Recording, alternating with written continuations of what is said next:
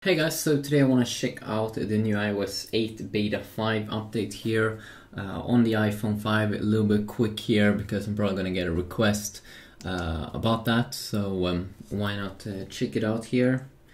So I'm just going to close down here and we can take a quick look at it. So first of all, you can see it's the latest update because iOS software is up to date. So that is sweet. You can see it has this new kind of animation. It's definitely quicker. I think they finally solved this issue that it was a little bit slow each time you open this area up on previous versions. It doesn't have that lag, it seems, which is amazing.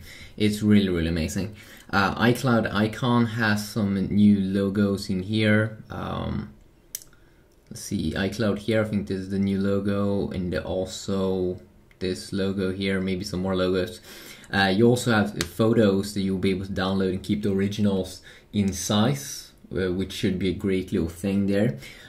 Some other things include, let's see here, was it body data icon should be updated in the health app.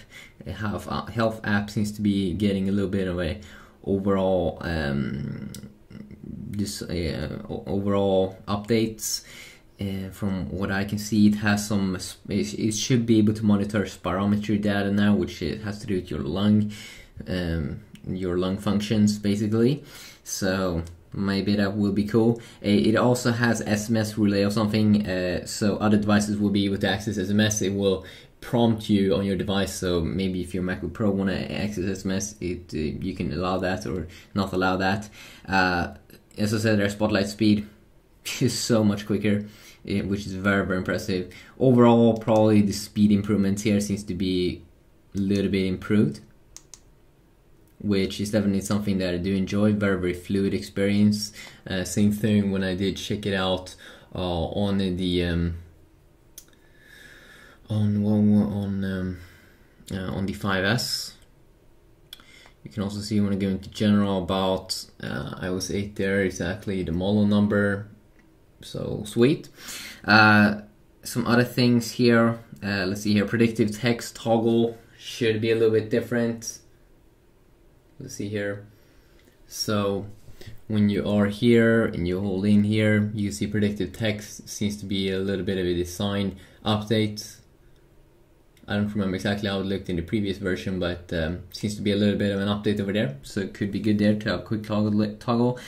T-Mobile also, when you're doing Wi-Fi calling with that on T-Mobile, which is a carrier in the US, you will be seeing that text up there in the top.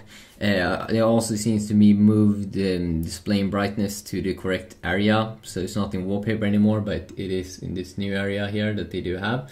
And then we do have the normal, of course, standard wallpaper section. So that is good. That's very good.